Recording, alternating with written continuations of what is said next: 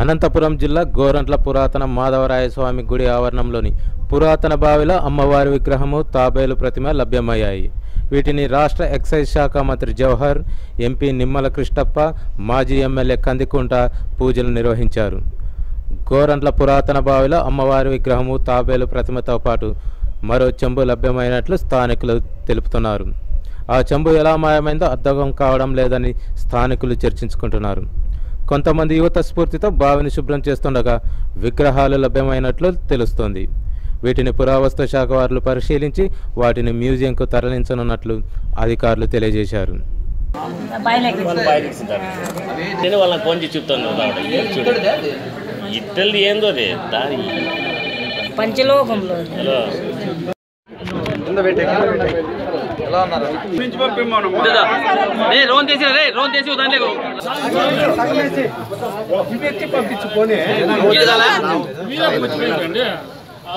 ఇది దీనికి ఒక ప్రత్యేకత ఉంది బ్రదర్. మాధవరాయన గుడి అని చెప్పని కాలంలో కట్టిండేది. దీంట్లో నీళ్ళతో స్నానం చేస్తే మాధవ పుక్కులు అని చెప్పి ఈ చర్మం మీద డిసీజ్ వస్తుంది. దీంతో స్నానం చేస్తే చర్మ వ్యాధులు పోతాయి అనేది ఒక మూఢనమ్మకం. అంటే వాస్తవంగా కూడా జరుగుతుంది.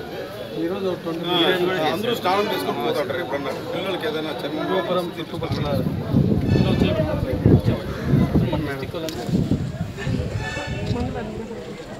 గత 10 సంవత్సరాల నుంచి నీళ్లు పైదాకా ఉండేటివి. మాకు ఇట్లా కిందికి చెరువు, ఇట్లా పైకి చెరువు.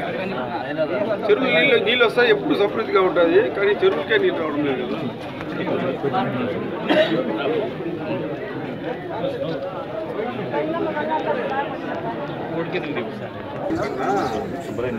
స్నానం చేస్తే పోతుంది. కొద్దిగా లాస్ట్ ఇయర్ చేస్తారంటే సమితి ఉంది,